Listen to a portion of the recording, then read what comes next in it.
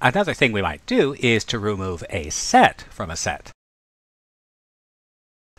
The mathematical abstraction of this process is subtraction.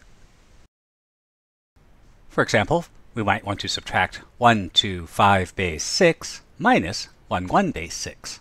So remember, arithmetic is bookkeeping, and so this 1 to 5 base 6 means that we have 1 large, 2 medium, and 5 small. Now we want to remove 1 medium, 1 small. And if we do that, this leaves us with 1 large, 1 medium, 4 small, or 1, 1, 4 base 6. What about what's usually called borrowing? Well, what if we try to find 1, 0, 0 base 5 minus 2, 4 base 5? So we have 1 large, and we want to remove 2 medium and 4 small. But we don't have enough mediums or smalls. We could borrow, but since we never return what we borrow, we should say that we are trading. Remember, how you speak influences how you think. So let's try that subtraction.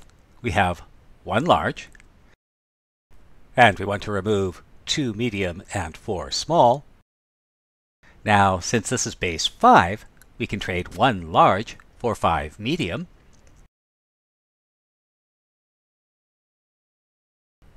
We should try to keep things organized and put the mediums in the correct place.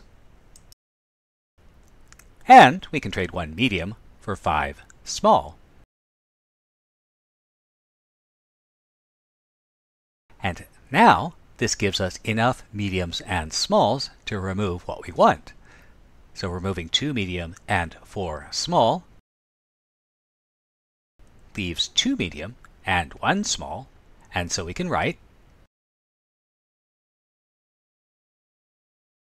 And as with addition, everything you need to know about subtraction is based on these two ideas: removing units when they're available, and trading to make more units available.